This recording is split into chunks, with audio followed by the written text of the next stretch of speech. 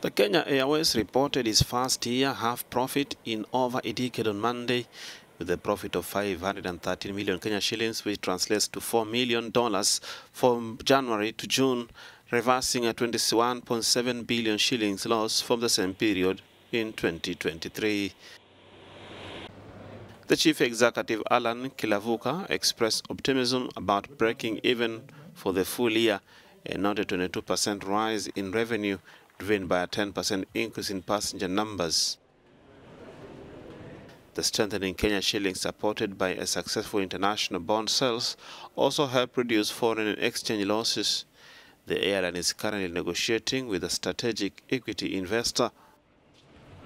One of Africa's top 3 airlines, Kenya Airways, fell into insolvency in 2018 due to an ambitious expansion that left it substantially in debt. The COVID-19 pandemic, a weakening Kenya shilling, and the higher interest rates exacerbated its financial difficulties.